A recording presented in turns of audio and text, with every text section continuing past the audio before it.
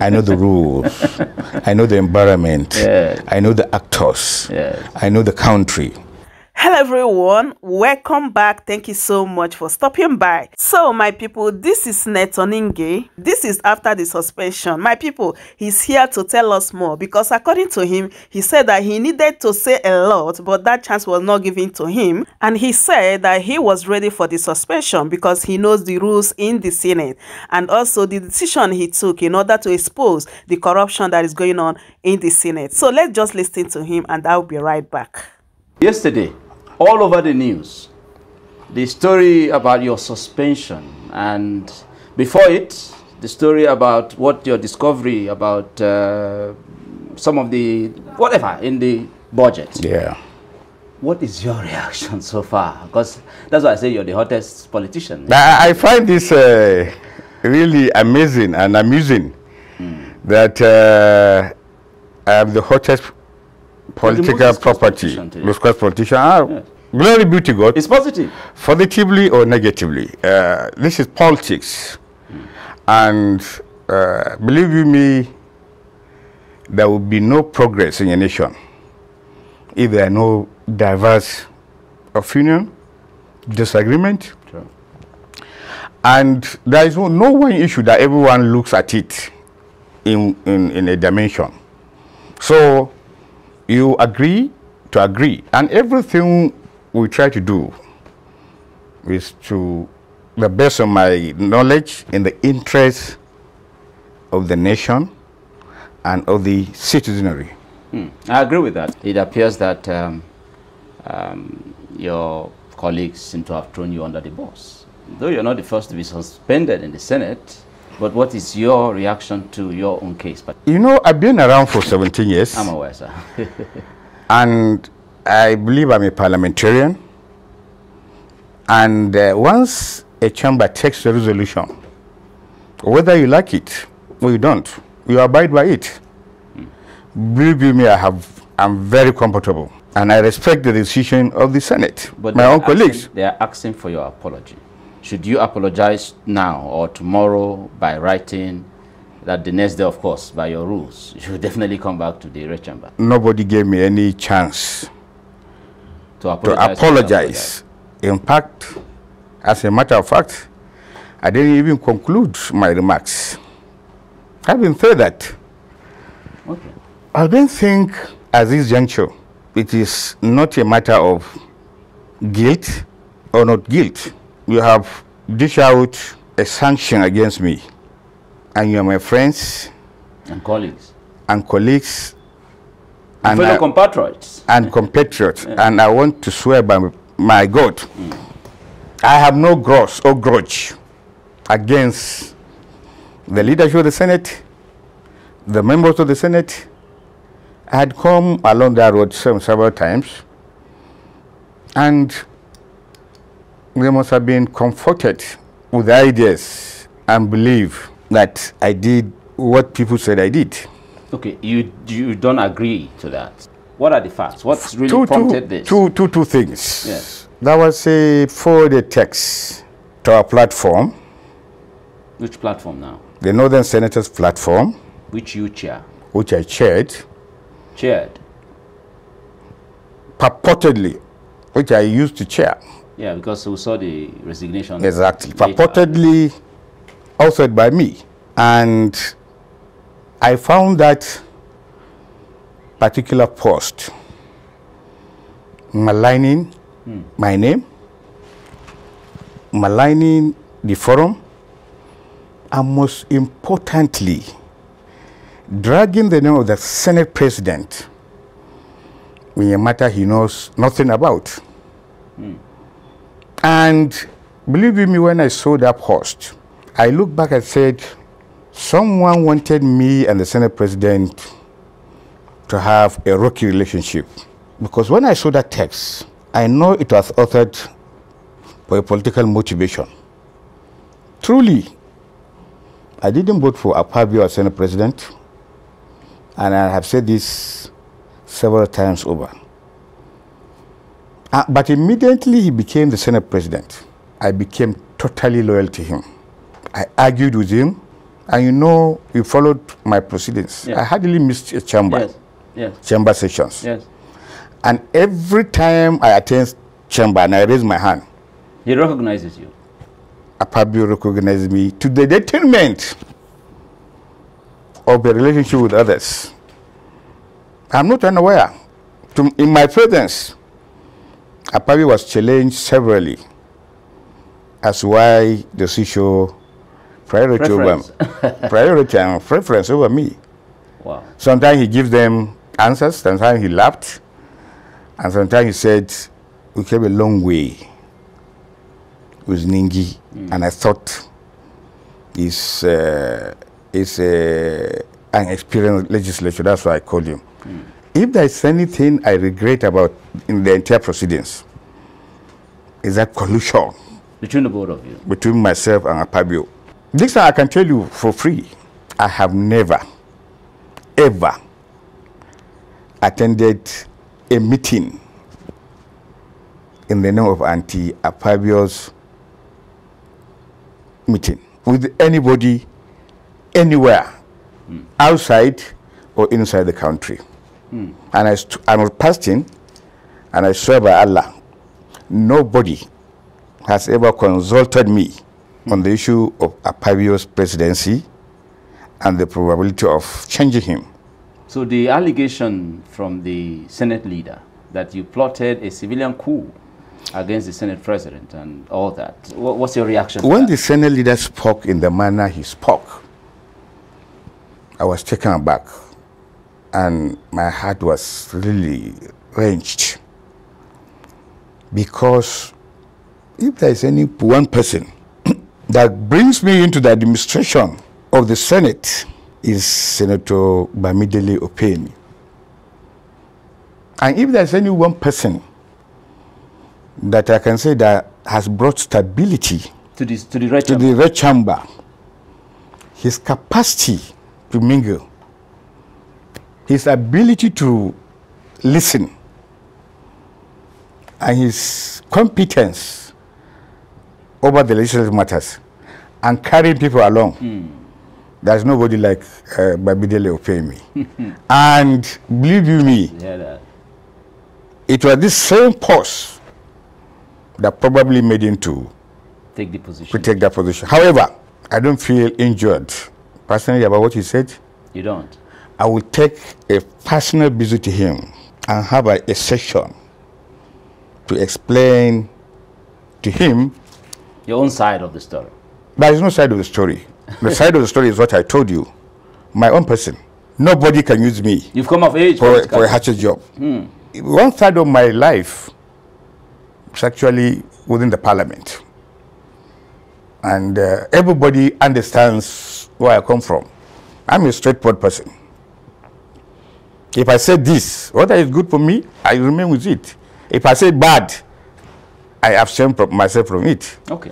And I'm very sure, with the benefit of hindsight, this is not a matter of north and south. That's what I was going and truly speaking, I don't see the issues as matters of north and south. And when I had my interview in BBC, yes. First, I was speaking as a northerner. Second, I was speaking as an opposition member of the Red Chamber. Of the Red Chamber. So these are two reasons for saying what I said. Yes. How many times on the floor of the Senate, if you follow the proceedings, have I praised some certain aspect of Bola Tinubu's presidency? But that has been covered in trying to project me as an anti-Bola Tinubu person. But by the way, you are in the opposition. It's already out there. Being in the opposition, you are anti the ruling party. Isn't it right when you have your firm statements to state against the leadership? What's wrong with that? Particularly what I said was never controverted. Exactly. And are we running a one-party? For democracy to flourish, it's a very complex country like our own, that to be subject on a one-line thought is dangerous and terribly counterproductive. I agree with that. And I believe anybody who wishes this country to remain a one-party country is doing a huge disservice to this country. And I believe going forward, people should wish away the thought that Nigeria will become a one-party state. It will not happen. It will not happen. It can't happen. People will come and express their opinion. That's great. And though Senator Shehu Sani tweeted and said that there are rules, unwritten codes that must be observed when you're within the corridors of power. And if you do go against that, whatever you say, you take. And so that's what is meted out to you now, 3-month suspension. And you now wonder, is the attempt not targeted at the opposition to stifle the views of the opposition? No. What Sani said, there is a complete guide provided by the Senate rules. Probably he doesn't understand or he doesn't know. Am I complaining that I've been suspended? No, I'm not. Before the suspension, didn't I say it was coming? You said so. You granted an interview. I granted an interview. It was coming. I'm very, very experienced in this department. So you know the rules? I know the rules. You knew what you were up against. I know the rules. I know the environment. Yes. I know the actors. Yes. I know the country. I have it. Okay. No grudge. Okay. Before we go on break, is there anything you want to highlight possibly about what transpired and all of it? Is there anybody that you think is particularly behind what you're going through right now in the Senate? I would like to believe I knew what I was going on in trying to have a different opinion about a fairly average stand for an ordinary Nigerian who, for one reason or the other, fears to criticize, not because there is no basis for criticism, fears to criticize because of his personal safety, fears to criticize because of what happens to him tomorrow. Politically. Politically. That means being seen as a radical, and therefore you must be silenced. However, people forget where I'm coming from. You were a living witness. You were in the National Assembly. Yes. When I was the leader of the House. Yes. And there was this issue of third term. I was the leader. Ordinarily, the third term is coming from the PDP point of view. And I stood up. As a leader, I was supposed to be the chief campaign manager of that particular program.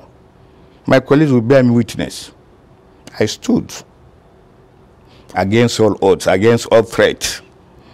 And at that time, the president of this country, Bola Tinubu, was helping us in making sure that didn't sell true. That didn't sell true. He was governor then. He was a governor of Lagos.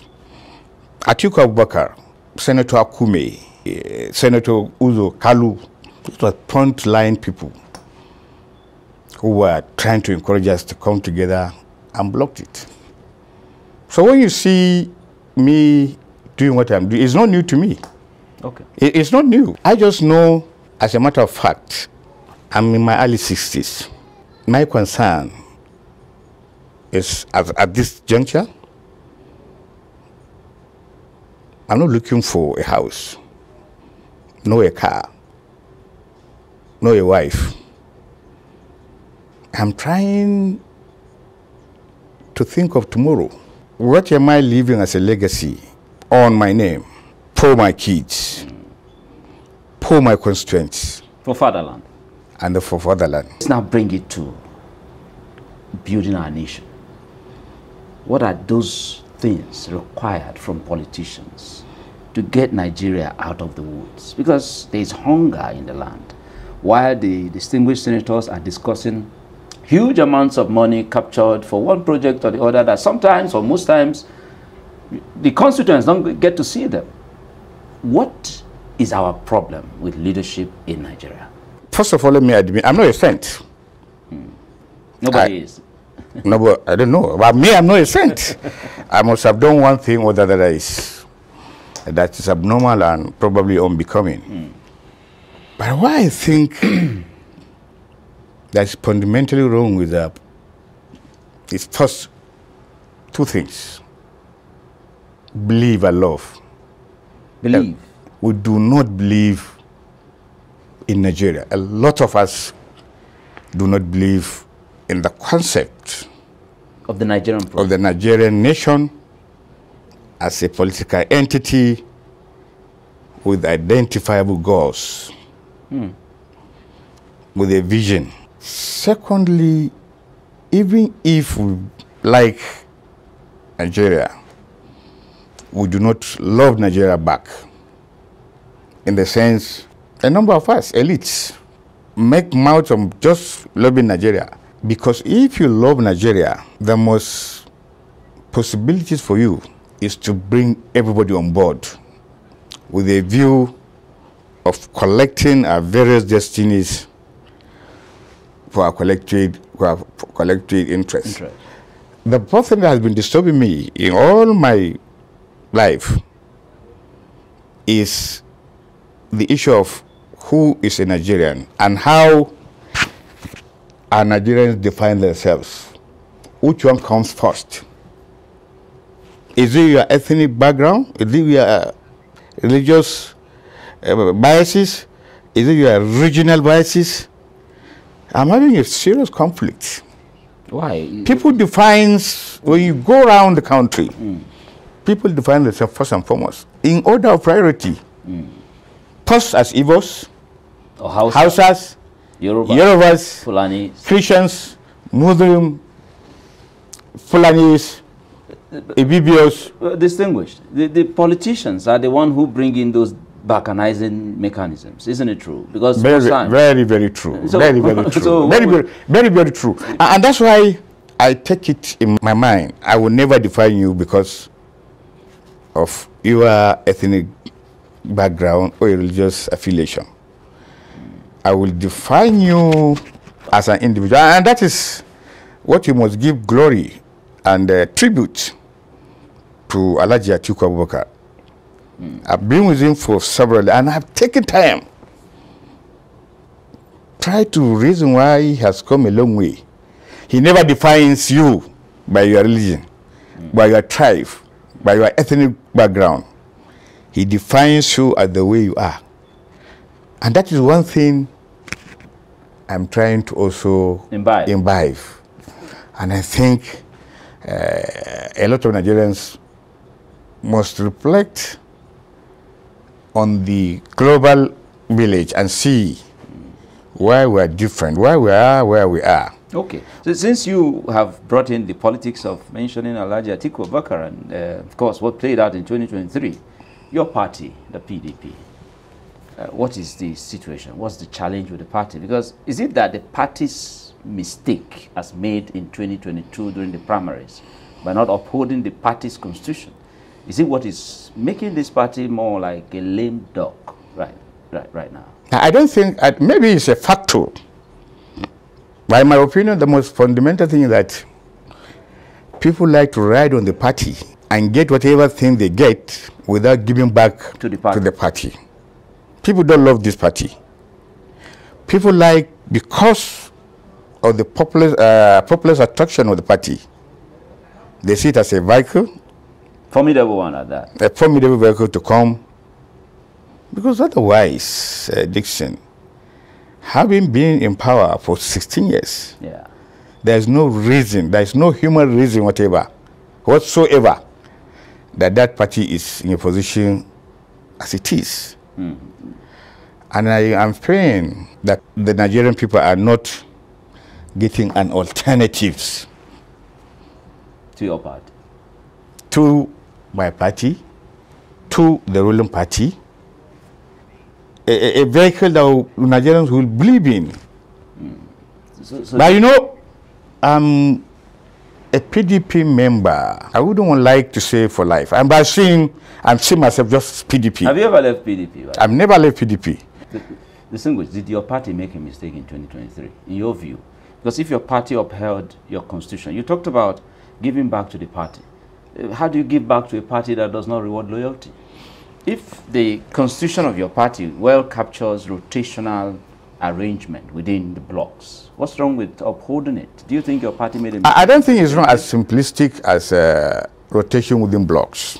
I'm one of those regions, within the regions. I'm one of those people who argued against that particular definition, because I said you want to rotate political positions within block, and I throw the issue of, for how many years in the 16 years had a northerner rule the country and stay as a president of the country? And for how many years? The southerner had. It is not about that rotation. It is about personal capacity of the individual. And the possibilities of somebody who could win an election for us. At that material time, my take would have been, we have been out of power for 8 years. Get the best materials. And win the power first. And then come back again. Well, looking back now, do you think that was a mistake? Because I think that was a mistake. It was a mistake. That was a mistake, and unfortunately we shot ourselves on the foot. And the APC saw the loophole. And grabbed it and ran with grabbed it. And having also said that, I believe our votes were not counted for us. I strongly believe Atiku's vote was not counted for him, as it should. No, and that is a story for another day. Yes, 2027 is by the corner. Just already, because I believe that politicians are already plotting. In case you don't know, the argument as was raised by the Senate leader there is also geared towards the direction of 2027 and all that. What is your party looking towards as you move towards 2027? The aspect of merger with other political parties, those who left the party, the likes of Konkoso who left, the likes of Peter Obi who left, and a few others who left. Is there anything that you think your party should do to possibly have a chance in 2027 election? First of all, I want my party to recognize and believe that the party has a debt with history. The party has a history of its own.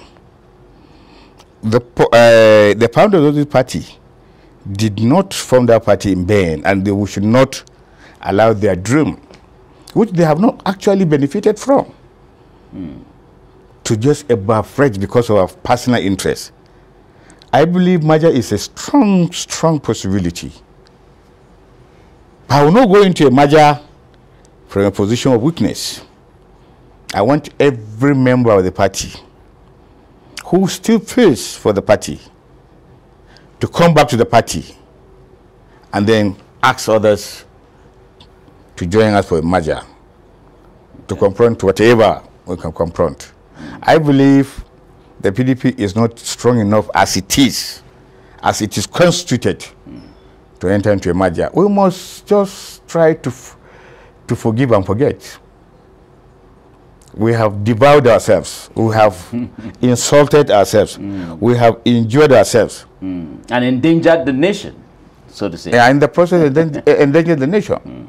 Now, those that are reaping it are, of course, members of the APC. Even though they too have their own case. But I'm not a member, so I don't go into it. Okay. I'll just summarize, distinguished, with asking you, should the leadership of the Senate be watching now, and you have something to say in summary to all that has played out and all that, what do you think that will be? Now, all that has played out is democracy in action. People have the right to say, and people also have the right of way. The majority have the right of way. The minority should have the right of say. Freedom of expression. That is my take. Allow people to express. It's fundamental human right. It's a fundamental human right. Are you going to apologize to your leadership in this? We have not come to that. I'm suspended So no issue about that. I'm suspended, yeah. Thank you very much, sir. Thank you very much. So, my people, as you can see, Senator Ningi is unbothered about the suspension. Like, he's supposed to be the Senate Man of the Year, and he should be commended for speaking truth to the power, because a lot of Nigerians, they are really standing by him. Yes, because this is only senator that we have seen that can come out and tell us what is really going on there, all the abracadabra they are doing in there. And also, he has made Nigerians to wake up, to look into 2024 budget to truly see or know if there is any budget pending. And my people, guess what? Nigerians are finding a lot of things in 2024 budget. Hey, according to P2B, said that suspending Senator Ningi did not address 2024 budget pending. And Senator Ningi have said it already, that is going to say more. So let's keep waiting, because we are going to hear more. Let me just leave you guys till my next one. And if today is your first time, don't forget to subscribe, like, and share. I will see you guys in my next one. Bye bye for now.